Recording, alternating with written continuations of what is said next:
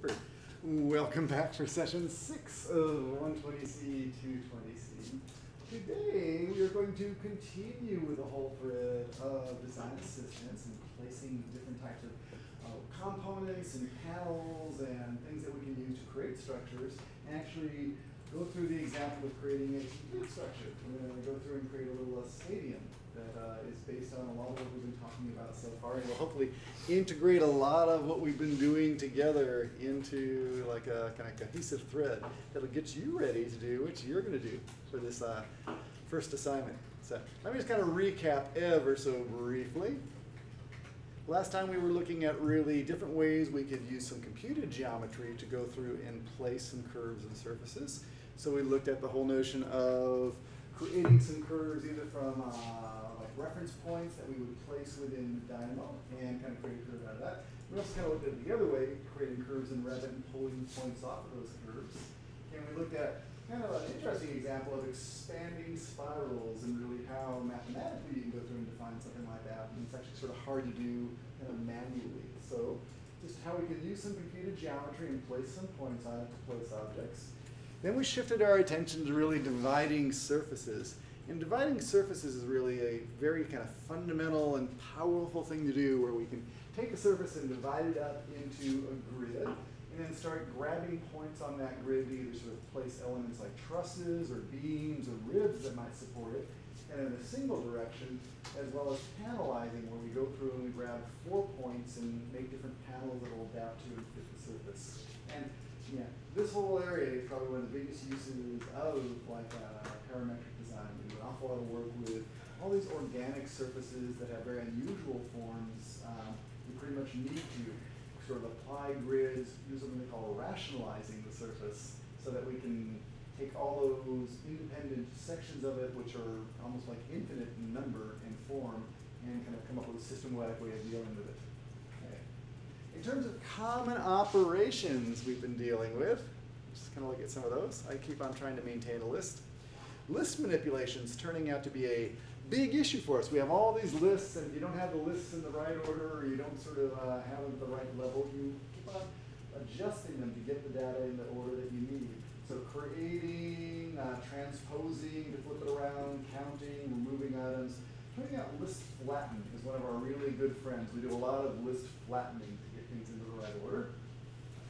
For the creating geometry, we had, grabbing curves from Revit. Last time we sort of added just selecting faces. So if you have a kind of form, then you have different faces on the form. You can grab those faces. Placing points on the curve, we've been sort of playing with that a little bit. That's kind of accompanied by placing points on a surface. So the big one is, once we have a surface, point at a parameter, kind of very much like curve point at a parameter, only with x, y's as opposed to just x's. Okay? And then after we grab those points, one of these custom functions that was very useful for us was making a rectangular grid out of those points. There's many of them that are kind of like that. We'll show you some variations on that today. Okay. Finally, once we have all those points, it's all about placing things at those points. We place individual items, or we sort of say, put a family instance by points. For adaptive components, again, you choose the type, and then if it's a type that accepts groups of points, you feed it groups of points in place of the adaptive components. So those are some common ones that are hanging around in our background. Okay. For assignment 1, let's start with that, just because that'll sort of set the stage for what we're doing for the rest of the day. The idea is we are going to give you an opportunity to apply a lot of this stuff to design your own kind of custom, I'll just call it a shelter. Shelter is kind of the most general way of describing it, because I want you to have some design flexibility in what we do. If you want to go out to Canvas and pull down assignment 1, you'll sort of find it out there. I'm just going to open it up in Word, since I have it right back here. And we'll just take a look at it together. The idea with this is really, we want you to go through and exercise a little bit of design creativity and design some sort of structure that's interesting to you and fun and just sort of something you would like to explore. So as opposed to being really prescriptive about what you're going to do, I'm just going to sort of lay out the requirements of what your structure should do, and then you can have some fun deciding on what you want it to be. So the idea is you're going to create some sort of shelter. And in terms of that shelter, I want it to be scalable and customizable at some level so that we can sort of use it for a number of different forms. And then in terms of really what it should do, thinking about it architecturally, I'm thinking about a structure that would provide some I'll call partial shelter. So it's protecting you from the sun and the rain, not necessarily from the cold breezes, because those have to be fully enclosed, but just something that can kind of provide some shelter. And you can sort of see some examples here that I think are kind of cool. This is an example of, this is the Kenmore station. It's like a sort of bus stop, near a subway stop in Boston. And you can sort of see there a series of different trusses that are sort of falling back down and curved. And you can almost see the panelization of the glass panels on top of it that are conforming to those curves. This is actually pretty regular in form, but we can sort of make it even a little more curvaceous. Okay. This is an interesting little structure. This is a bus stop. That's Santiago Calatrava, who did something like that. He does an awful lot of things that look sort of like this, where you sort of see the structural ribs and skeleton and kind of these very, I think, very interesting structures. But again, just providing some shelter at the bus station.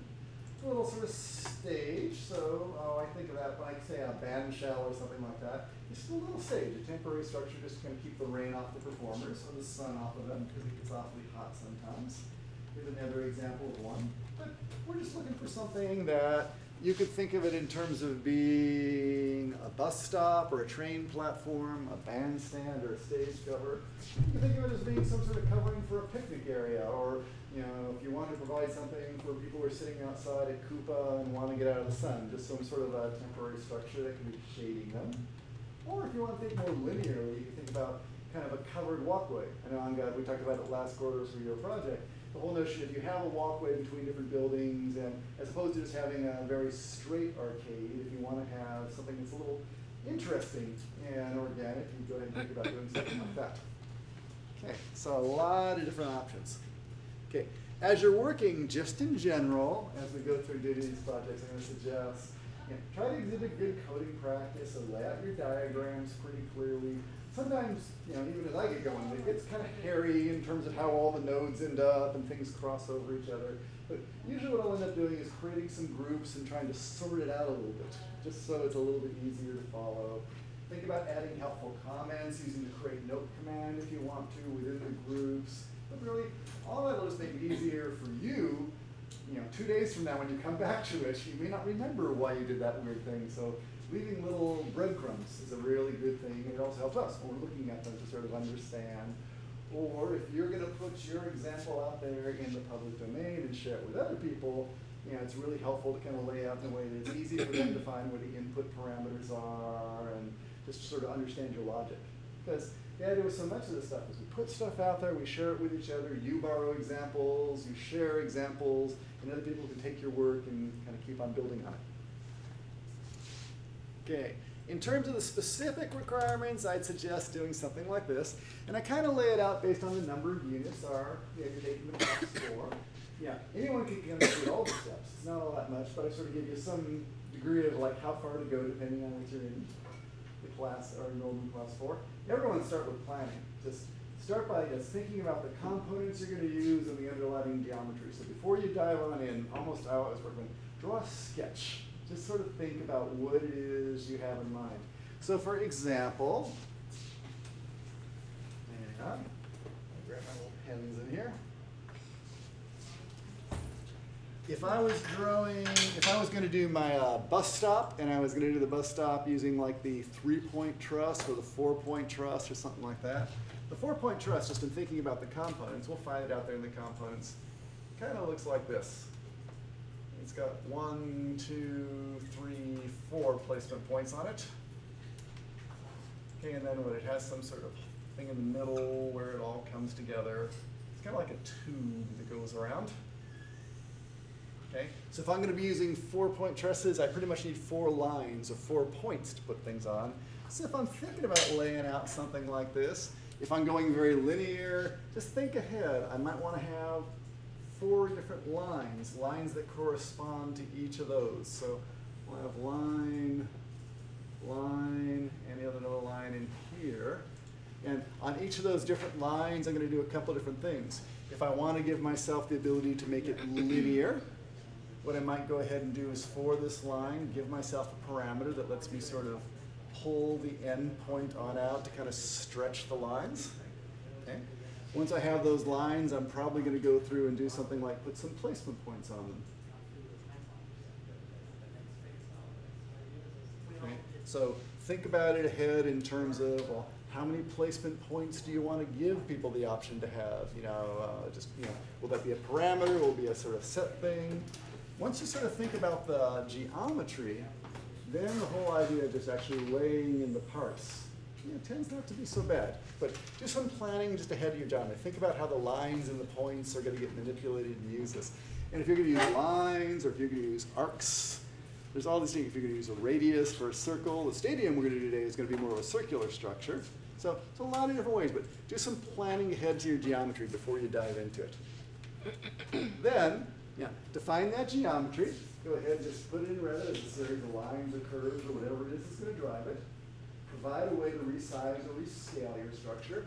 So for that, I sort of mean in terms of, it'd be nice, like, for example, if you did a bus platform or something like that, that it could be 1 bus or 2 buses or 5 buses long. So think about the length.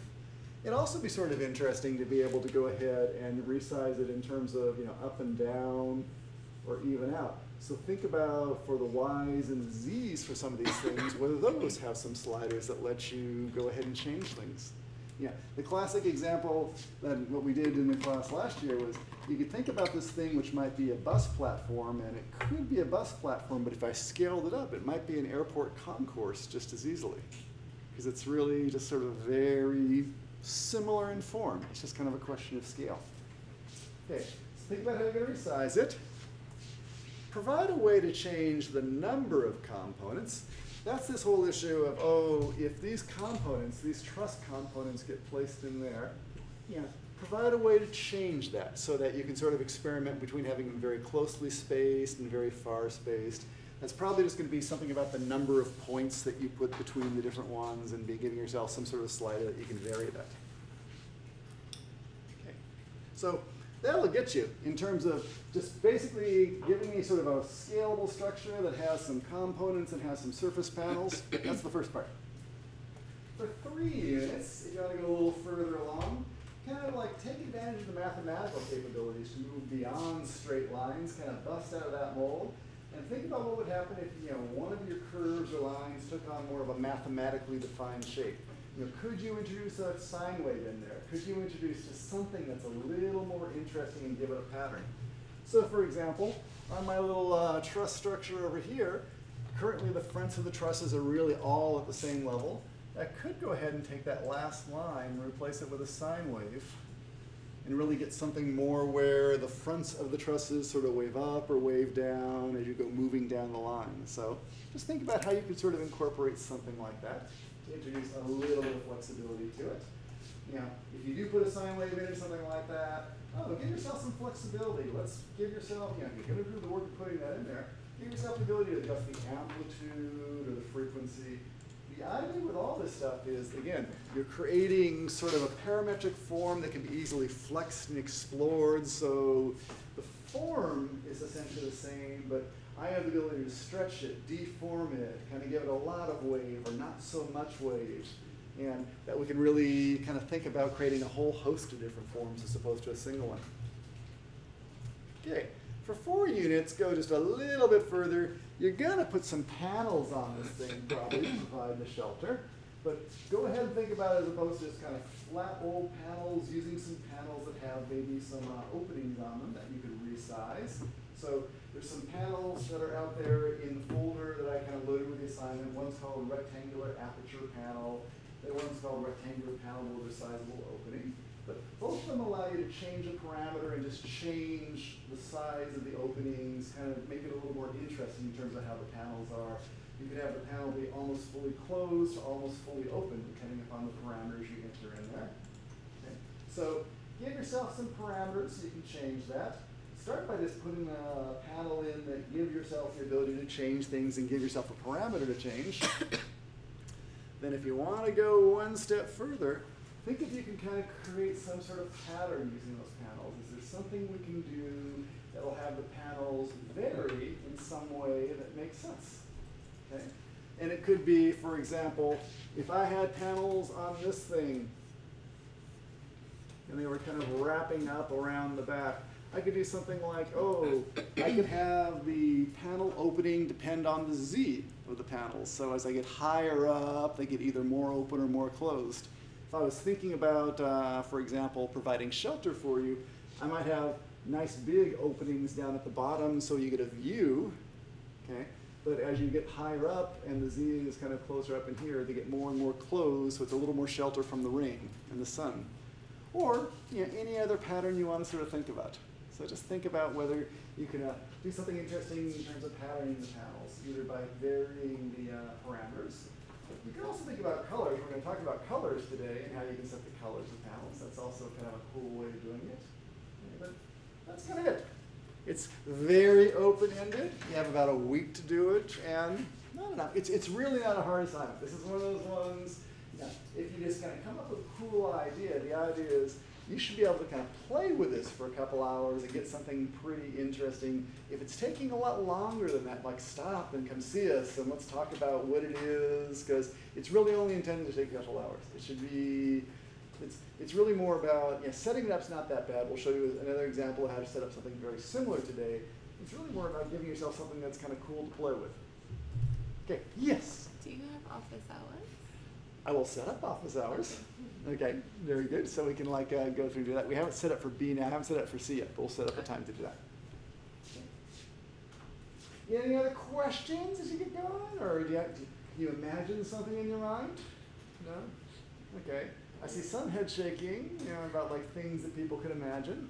Okay, just, be creative. Thinking. I was thinking of the Kendall Square bus station, actually, because I'm from Boston. Oh, great. So it's funny that... it's a good example. Yeah. Yeah. So just think about something that'll be sort of fun. Even better if you think about someplace on campus you'd put it or something like that. If you give yourself more context, it gets more interesting. So, okay. That is the assignment. So let's put that away and go back to thinking about how you can get this done.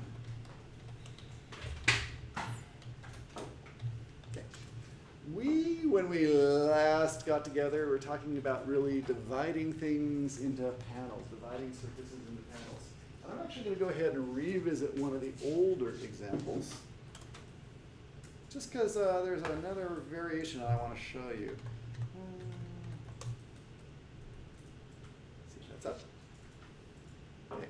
So if we actually start with, let me kind of pop into there, 6.1.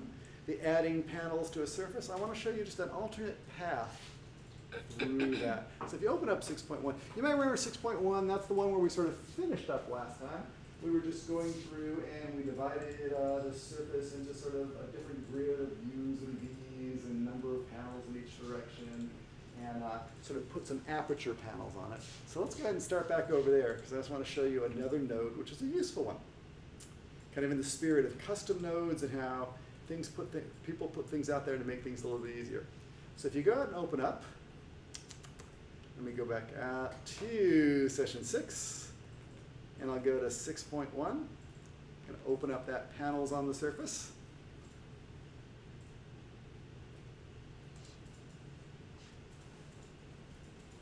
So let's see what's going on here.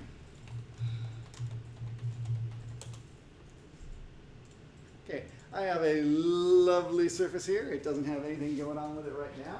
On top of that surface, we can break it into a grid. And then in the example, we actually place both beams going kind of from front to back, and we put panels over the entire surface. So if you go ahead and open up again, you can open up B if you want to. I'll open up A, just because. Oops. I'm not opening that way. I have to go to Revit or Dynamo.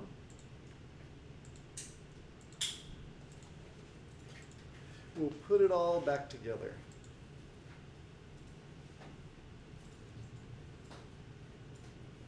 Dynamo was thinking. I'm not sure what it's thinking. So open.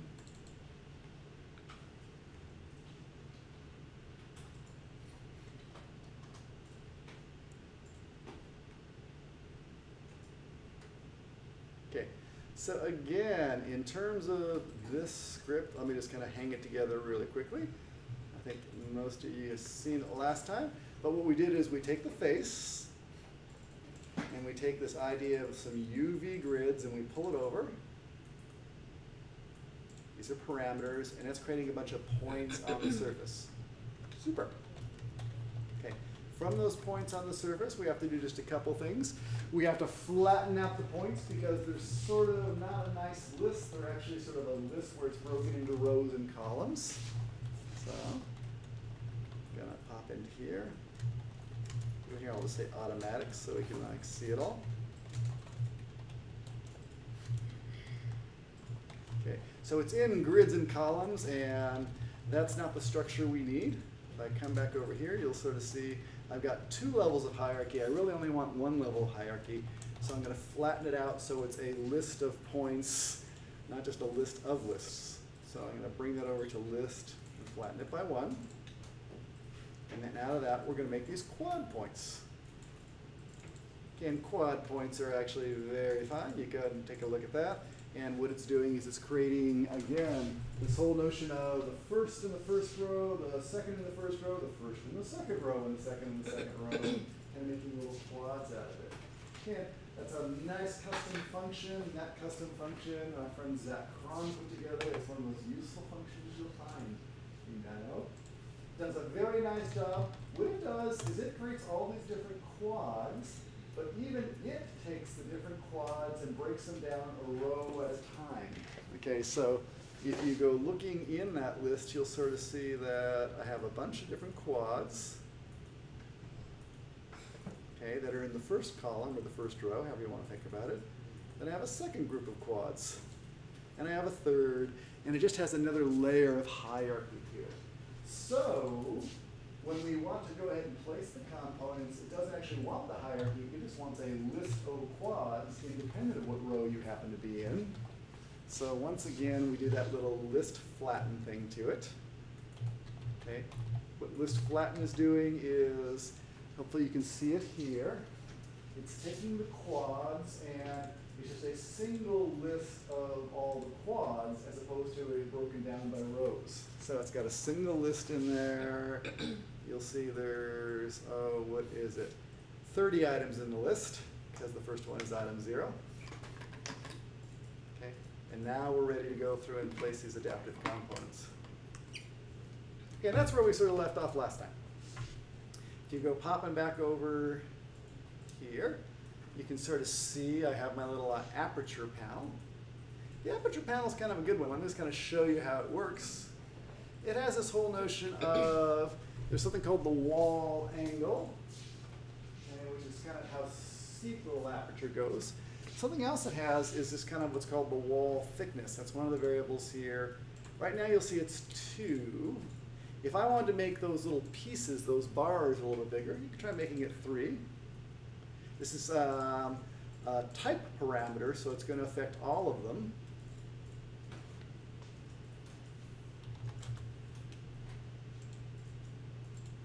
Okay, they're a little bit fatter now. But I basically have all these little aperture panels kind of floating around in there. Super. So they're just kind of perfectly uniform right now, but we can apply some other panels in here too. If we wanted to, for example, apply, there's this one that we put out there, it's called rectangular with opening or something like that. Let me go out there and see if we can find that for you. If we go to Revit and we say insert and load a family, let me go to our folder here under session 6. I actually have a folder called adaptive panels. And if you go through and choose its rectangular panel with resizable opening, okay, which is another one that I suggested you might want to use, you know, for your structures. Let's let that come on in. So if I would like to use that panel instead, what I'll do is just down over here under family types, if I can get to it. It's going to complain at me right now because it's going to try and make something that doesn't make sense. Let me say rectangular panel with resizable opening. there. Okay. Notice that some of my nodes are yellow right now. That happened to us last time, Claire. It was that whole thing where, based on if this wasn't right and it couldn't do what it did, it temporarily kind of complains at you. But hopefully it'll make sense. Let's see if it's doing it. Not quite now. It's interesting. It looks like it's still a little messed up. Let's see what's going on. Oh, no, it's just the orange in there. That's okay. So great. Come back over there, and now I have these sort of panels instead. Okay. So not too bad. If you want to sort of see the panels a little bit better, what you can do is I'll go visibility graphics and just turn off the mask. The mask is actually sort of showing right now, and that's kind of clouding our image a little bit. Actually, what else do I have in there?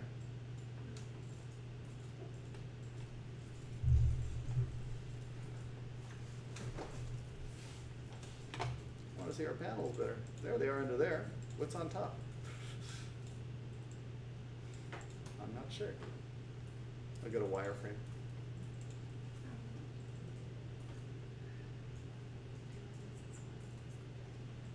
Okay, that's a little bit better. Shaded. That's a little better. Okay, so you can start to see those. Now this panel has a very interesting property to it. It has the ability to kind of change the size of the opening, and the way that works is as you put in a percentage, anywhere from, I limited it at 0.45 at the top, and like 0.05 is probably the best at the bottom. If you get down to 0, again, things always get weird. Okay, but if you go through and change one of those panels, take a look at it. Here's the opening percentage. Let's go ahead and make that like 0.4, which would be a very open panel. Oh, very closed, excuse me. Versus 0.05, which will be a very open frame. So you can think about how you can sort of adjust the panels to have different size openings, just depending on where they are. Now, as you look at these panels, yes, Mr. Anga. I have a question. Yeah, for me, the quads from rectangular grid, it says custom node not defined. Okay, what has to happen there is we have to just load it into the specific machine. Okay. If you have a load, like a custom node that's not defined, here's the way to sort of deal with it. It's either going to be installed on your machine, and that's kind of a good thing, or for a lot of custom nodes, what we actually do is you carry them in the same folder as the Dynamo script, and they'll always be with you. So if you're always working on your own machine, then no problem. You know, they get installed in the standard environment, in the standard location, you always find them. But if you're working on these machines, I'll often load the custom nodes into the same folder just so they follow you around. But if you ever encounter that, you just have to go ahead and find it. And for this rectangular grid, we'll do go to packages and say search for package. And then, oh, it's like quads from rectangular or something like that? Yeah, quads from rectangular. Okay, there it is. So just go ahead and choose it and say download it, and it'll put it into your installation. Okay. That'll happen a lot when people pass things around. We'll give you a Dynamo script, but they won't go ahead and give you the custom node, and you'll have to go asking for it. Something like that. I have a question about the lunchbox. Yes. That's a very good one. We're about to do that one because that's where we're going next. But what's your question? I'm just trying to search for it. It's not popping up anywhere. Let's see if we can find it. I thought I found it, but let us see, because that's the one that that's actually the reason I went back here. Okay, let's go to search by packages. The idea is there's other custom nodes that people have put together that do even better things for you. And Lunchbox is an all-purpose. Okay, I'm finding, try Lunchbox for Dynamo. Try just that. That when I tried it, it told me that it's using a different version. That's okay. Okay. So it gave me the same sort of error. Try that. Lunchbox is a huge collection of a lot of stuff, a lot of different notes and stuff like that. I have it installed over here, and if you install it, it should be over there. Okay. Yeah, I got it. It kind of complains. I think that the last time they compiled it and put it up there, they might have been we're using 0.90. There's newer versions which are like sort of intermediate releases that aren't the official release yet. They may have compiled it or put it up there using the latest version, but it seems to be working. Okay, and see if you can download Lunchbox and get that Lunchbox so it's not red, so that it's actually looking at its there. Now see, Lunchbox is a whole collection. If you go over to On the side here in your browser lunchbox, there's a bunch of stuff out there. So things for manipulating lists, it's just a very good like package with lots and lots of different utilities that are useful to us in standard functionality. But I wanted to show you that lunchbox one because it's actually a very, very useful one. In that what it does is it lets you take a surface and it lets you take a U and a V where it's not a list of points that are subdivided, it's just the number of panels you want in the left and right direction, okay, or in the both different faces. And it'll either return polygons, it'll turn faces, or it'll return the quad points. So it's kind of a good general purpose when it combines 3 or 4 things together. You're not having to do all the flattening and stuff like that. So the way you can use that node, which is a very handy node, is as follows. Go ahead and grab the surface. We still want the surface to go over.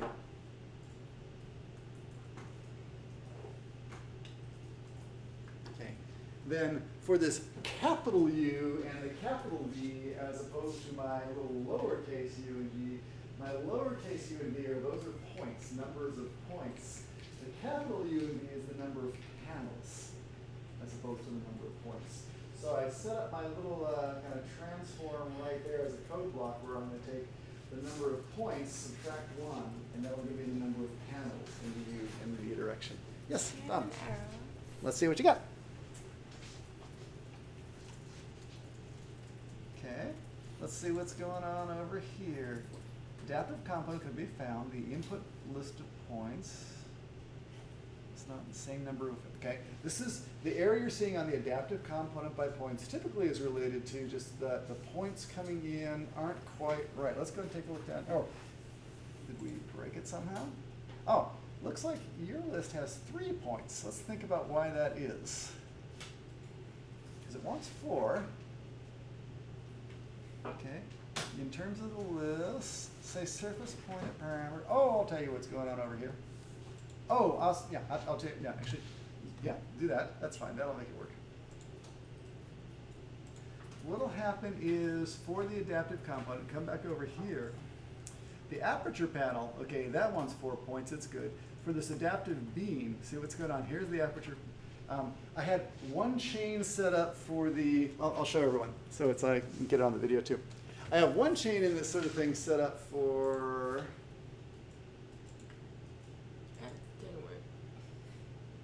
well, it's because of the type. So I'll show you what's going on. I have one chain set up for the panels. I have a second chain sort of set up for the beams. For the beams, I have 3-point beams. So super, I can still carry that across. So Dom, what's happening is, if I come through here and I say, I'll just do the same thing. I'll get the surface across. And the U's and V's, that's fine. What it's going to give me is these little 3-point collections. I'm still going to flatten it. That's okay. And I'm going to take that over. So what's happening to you is the adaptive component, which works with the 3 points, is just this adaptive beam. It's not the panel. So go ahead and just change it to adaptive beam. That one should be adaptive beam. Yeah. The upper one is for the panel. It takes the 4 points. This is for placing the 3-point adaptive beam. So it's looking for collections of 3 points. So what happened was, when you change from aperture to a resizable opening, you changed it down on the purple one as opposed to the green one. And that's all. So because, back to the upper portion of it, because you've defined U and V in a code block nearby, Yes. it knows what U and V are when you define capital U and capital V. Exactly. So yeah, so what we have to do here is I'm going to take what I did as little u and little v and just subtract 1 for them, just to give you the equivalent functionality. And then I can pull those across. And for a lot of these like custom nodes, what you have to do is kind of just hover over the parameter. Let's see if you can. It usually tells you what it's looking for. In this case, it's not. It's just sort of saying some sort of variable in there. So yeah, it could be better documented in terms of giving you some clues about what it actually expects. So when you say what it expects, you expects a list or some new parameter? Exactly. Well, in every case, it's it's expecting something, and usually we do a good job of trying to name them so it's pretty obvious about what it is. And even, yeah. It says variable. It could be a list or an individual discrete number. It could be most anything, exactly. That's not very descriptive. It didn't give you a very good indication of what it is. No, exactly. Let's see if on the quads, if that does any better. That's again just looking for a variable. I think most things. This is going to tell you a list to flatten. But see, this one, at least in the default one, they put in a nice comment that sort of indicates what it is.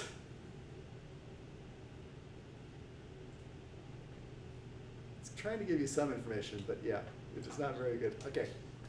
The difference, why I like Lunchbox just to do it, is that it really takes all the sort of surface pointed parameter, flattening, quads from grid. It takes all that and pretty much does it all as a single node.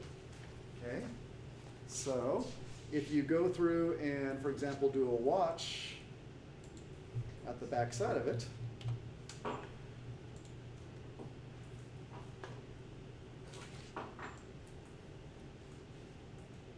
you'll see for panel points, it gives you pretty much the same thing as the tail end, the quad from rectangular grids. You still have to flatten it because it's still sort of at that higher level. Okay, it's still broken into rows. If you actually want to see the programming behind it, though, and this is kind of an interesting one, we're going to start making our own custom nodes. You can choose that node and say, let's edit the custom node. And you'll see what does it do. It takes the surface, it takes the U's and V's, it does some interesting, that's interesting. It's not giving you very much information at all in terms of what's going on there. A lot of it's happening inside of some Python script, which is often a very good way of doing things very quick. For example, who was asking, you were asking for loops the other day? Who was asking for loops? Ah, you were asking for loops. Same sort of, you can, as opposed to doing this dynamic kind of visual programming language, you can actually program in Python, which then starts to give you all those sort of constructs, okay? And you can get into that. So even in here, let's see if I can edit this. Say, edit that. There's the underlying Python script. So you'll see they started out with a for loop and doing some different things. So, yeah. Available to us. We'll play around with that later in the quarter, but it all sort of hangs together. You can sort of keep on digging in, and sort of an open source world, you can sort of explore other people's work. The problem with doing it in Python, Python tends to be very efficient and stuff like that, but it's kind of hard for a lot of people to follow it if you don't know what's going on. So Lunchbox is just an alternative. I showed it to you only because it's, kind of took a lot of work and consolidated it and stuff like that. And there's a lot of custom nodes that'll do things. They're kind of interesting. Okay, so let's kind of hang there. So in terms of putting the basic panels on, is that sort of making sense? Okay, great. I'm getting some errors. What kind of errors are you getting? My list of button operations working. What's going on over there? Okay, we got there. Okay. Adaptive component there. Let's see what happens. You flatten that by 1. You flatten that. Let's back up a little. Let's take a look at your quads. Okay, it says null right now, so we're going to keep on backing up to sort of see what we're coming up with. Let's see the surface points. Okay, now that sort of looks pretty good. Interesting. Let's go to the flattened list. Okay, that's still looking pretty good. Although, yeah, that's fine. No, wait, hang on. Surface points there. That's X and Y. That's fine. Let's see what's coming out of quads. Quads is coming out null. Okay, so something's broken in that node. In this case, I think everything is cool. What I might do is just sort of close Dynamo and reopen it. There might be some sort of goofy error in terms of just having it in the background, because it certainly looks like you're hung together right.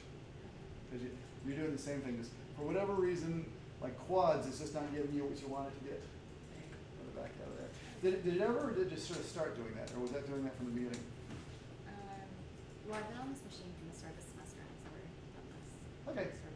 So we'll see if the quads works in another one. If not, I'd say let's re-download quads. Okay. Okay. Or, the ever popular over here, try pulling that list of panel points down.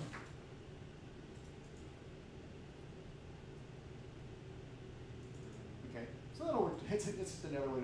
I bet there's something that's goofy about that node, but now And we just got to figure out what's wrong with the node. And if restarting Dynamo doesn't do it, then what I'll do is I'll just re-download the package. Okay, thanks. No worries.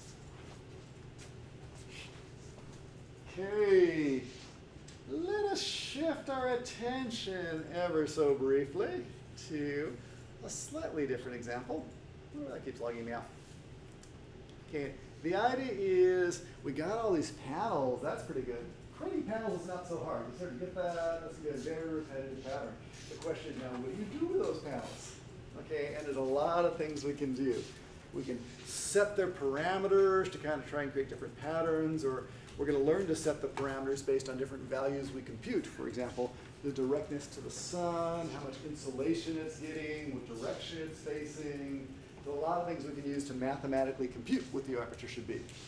But a simple little one that I like to start with, because it's kind of fun to play with, is the whole idea of mapping them to different colors.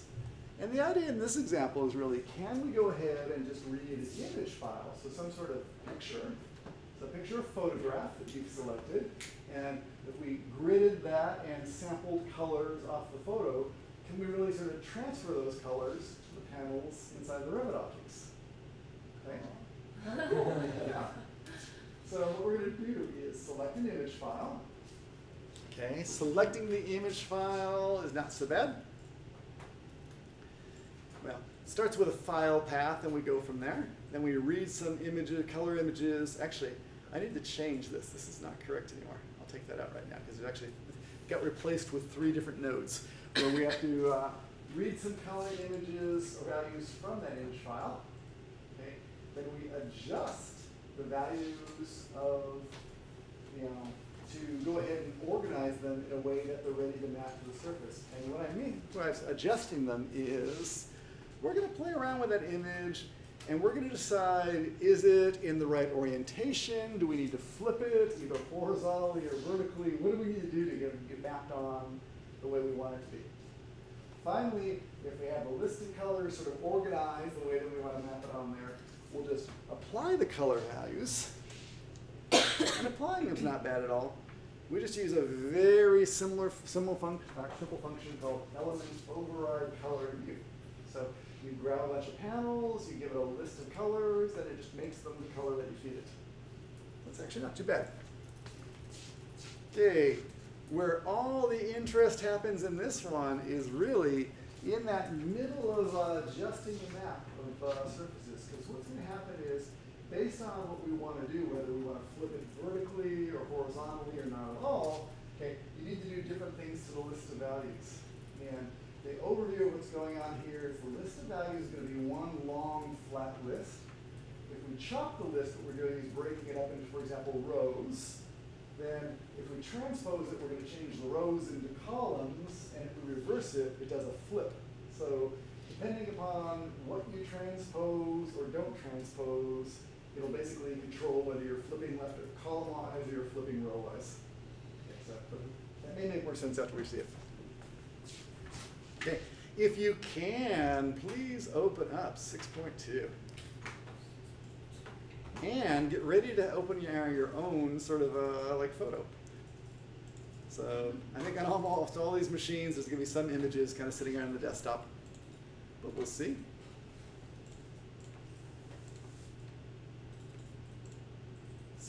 .2.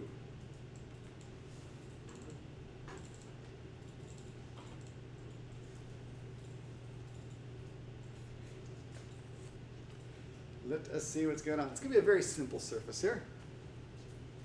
Not too much to it. I got this little sort of pseudo-transparent surface just kind of hanging out over there. We can kind of change it around a little bit if you want to. Just so you know where this surface came from, this surface is really just a little Revit family. If I edit the family, you'll sort of see that it's defined by a couple different curves. Super. So if I want to change the surface, I can, for example, just pull the curve up. Or pull that curve out. So this is an example of I've defined them in Revit as opposed to defining them mathematically. I could do it the other way. I could also create 3 lines using points that I've defined mathematically and kind of make the surface that way by lofting the surface together. Either way will work. But Let me load that back in.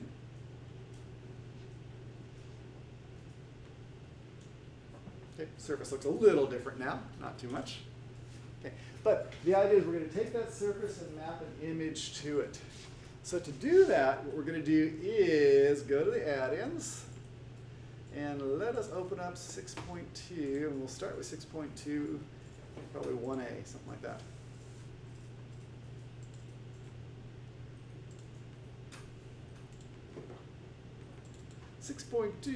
Let's go for 1A.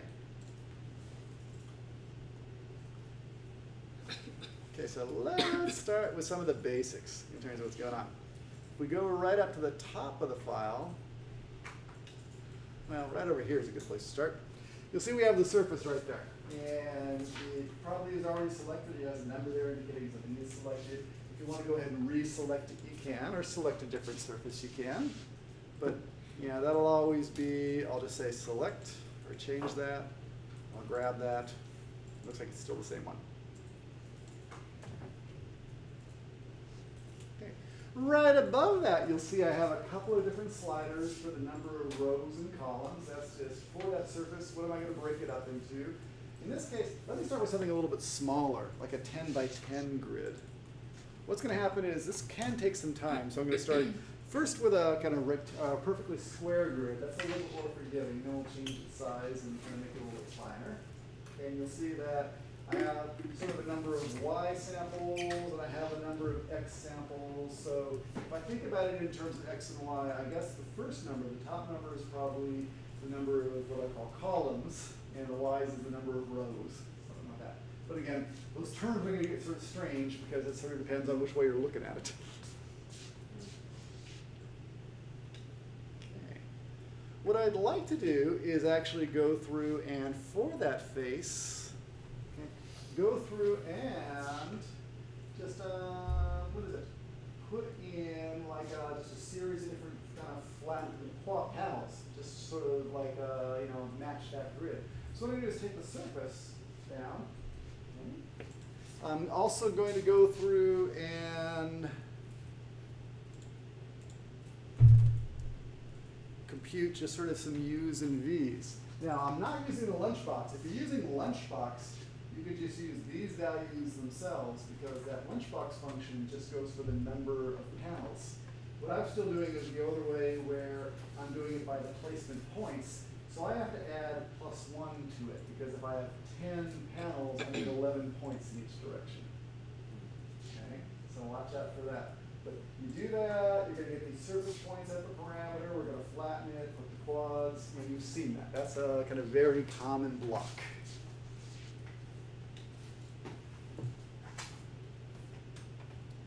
After you have your rectangular grid of points, let me go ahead and put this on auto also.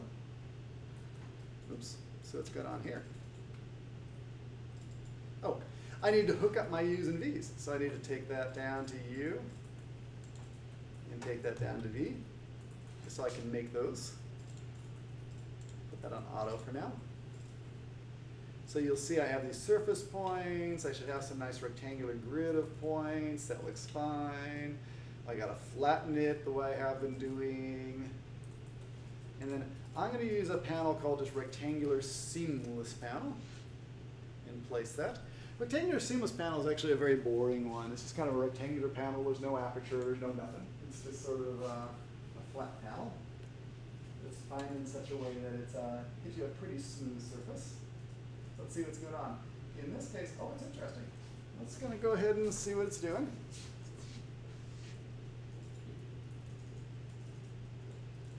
See what happened. That meant it couldn't create at least some of them. Let's see if it created any of them. Looks like it created some. It looks like it didn't create that last one on the end. That's kind of interesting about why that is. What's that? Oh.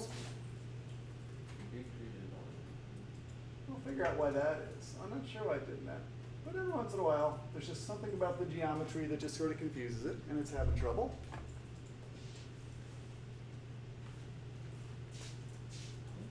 In terms of this sort of like circular thing you see happening there, what's happening there is the surface is actually sort of curved these panels are flat, so what you're getting is a little bleed through where the curved surface bows up a little bit higher than the flat surface. So if that's bothering you and you just don't want to see that, just go ahead and say visibility graphics and just turn off the mask. This kind of gets to a good point about just really panelizing in general. What else is going on in there? That should be turning it off. Let's see what else I got going on here. So, okay there. Make sure I don't have it turned on. That's not there. So why am I still seeing it at all? Oh, that's the preview. The orange thing is the preview that's showing up inside of Revit. Where that's coming from is in Dynamo we say view, and we say, where's the preview? Background 3D, available previews, and Revit background preview. Okay, so that's where that's coming from. It's basically drawing the Dynamo surface in Revit so we can sort of see what's going on. Okay, so we've got this panelized surface here. My point about the curvature was just this, that you have a curved surface and you're approximating with a bunch of flat panels. You get this whole issue of you might need to sort of put more panels in to go ahead and more closely approximate the curves, something like that. And as you do that, that's kind of computationally more intensive. It takes more time, but it gets more accurate. So you'll find on a lot of buildings, what we do is we change the panel size, and we'll use sort of a standard panel size. In a lot of places where we get to points of extreme curvature, we'll go ahead and have the size, or we'll do something to kind of make it a lot more closely approximate the curve. Okay, so let's start with that. Do you have surfaces? Do you have paneled surfaces hanging around? Looking good? Mm-hmm. Paneled surface, paneled surface? Excellent. Okay. Next thing we're going to do is just read an image file. So let's come on over there. You go on up to the top of this graph, and let's see what's going on. There are three functions that are going to sort of work together. File path, where you point to a location on your disk, grab the file from that path, and image read from the file, where it's going to read that as an image file, so it's going to look like for a JPEG or a PNG or something like that. So go ahead and if you can, browse to something on your desktop. See if you can find something in the Windows pictures or something like that. There's usually something kind of hanging around in there that looks like a reasonable JPEG. I'm going to do the same thing. I'm going to go out to, I'll go to my Dropbox because I have some stuff out there. It says the location's not available. We'll figure that out. Hang on, what's going on out here?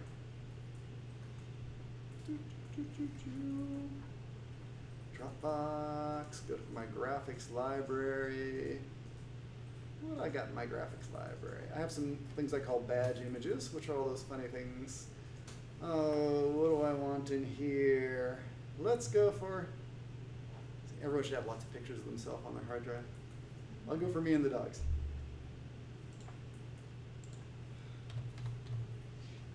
So super. I read that file. So if I come over here, you'll see it just sort of points to a file. I go to image, and it just knows it's a big old bitmap. That's all it really knows. And we are ready to start doing something with that. What we'd like to do is actually take that bitmap and sample it. Okay, so what I would like to do is for that bitmap image,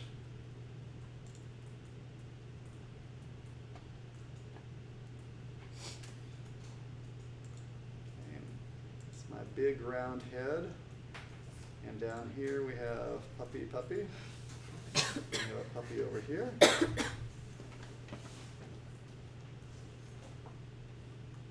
Okay, so we got those sorts of images. What it's going to do is do some sampling, and what it's going to do, it's a little counterintuitive. You'd think that it would go from lower left over across and up and stuff like that, but it doesn't. It actually kind of goes in the backwards order. It was, I sort of think it was a backwards order. And we can get a lot of detail about this, but it basically samples over here.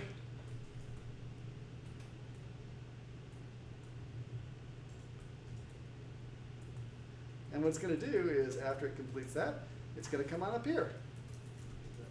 And what it's going to do is at each of those different locations, it's going to grab not the entire range of colors. It's going to grab that one color at that one pixel that you happen to land on. Okay, which is generally okay. You know, I can see you cringing a little because it's a little bit hit or miss. But the more pixel samples you give it, the better it'll do. You know, because you could just happen to end up on the one white pixel in a field of green or something like that. It's quite possible. But you go sampling that way. And what it's going to do is just create a big old list, a big old flat list. And once it creates that list, we're going to have to do a little bit of organizing. Because what we have to do to that list is, if you could picture this now as being a list of, what, 18 different points, okay? When it comes to understanding that list, we're going to have to do a little breaking it up. For example, what we're going to do is start by chopping the list so that we understand it as being in rows or columns. So if you had a list of 18 points and you said, hey, chop it into collections of 6 points, basically you'd be getting every row.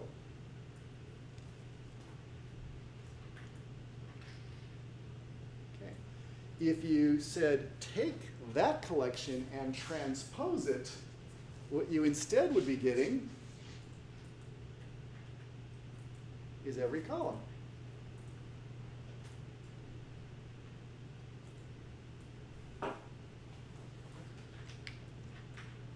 So doing that. So the first thing we're going to do is just chop it, and then we're going to transpose it if we want to get the columns. Because depending upon what we want to do, let's think about what could happen with the image. If you wanted to go through and, for example, flip the image around a vertical axis, okay, how would you do that? How would you describe that? So you have this big collection of pixels, okay, and I can either grab rows or I can grab columns. You want to go through and flip it around a vertical axis. So what would you do? Would you grab rows or columns? Rows. I would grab rows and then reverse them. Interesting. Or you could grab columns. I don't know. Yeah, you're perfectly valid in a way of thinking about it. No, exactly. You'd have to reverse the points if you did rows. You'd have to reverse each collection of points within each row. Right. Yes, which actually sort of would work. The way I did it, it's interesting because there's always more than one way to kind of skin this thing. I actually just grabbed the columns and reversed the columns. It's probably simpler. It's probably, yeah. So, okay, so if I want to flip vertical,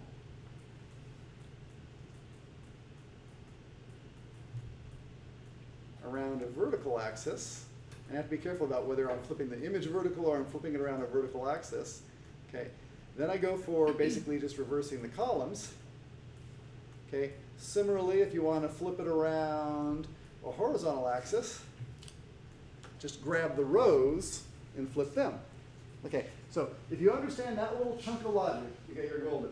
It's really, and it takes a little bit to think about that. Okay, but that's what we're going to do. So when you come on back in just a moment, what we are going to do is take those images. Okay. We are going to sample them at this X and Y, so we'll pull that on down. That's going to give us this big old list. Okay, that list, that's interesting. Oh, that's funny, because in terms of what's going on there, it's already sort of broken into basically the rows at this point. I think it's broken into rows. So I was going to say we're about to list chop it, but they've changed sort of the functionality here. It's already broken in. You know, what I could do is flatten it, but I don't need to flatten it. I think I'm just going to be able to eliminate that node right there, because it's basically already chopped for me. Okay, so we'll return to that when you come on back. Every time they sort of change the version and change the nodes around a little bit, little things break. It's never usually a big thing, but little things go through and you have to kind of figure out what is different. Because it used to be it gave you just a big old flat list, but it looks like now we have an ordered list. So we'll go from there. Okay, let us break, please. Come back in 5 and we will continue. I have a quick question then. When you sample it, Hang on, let me go ahead and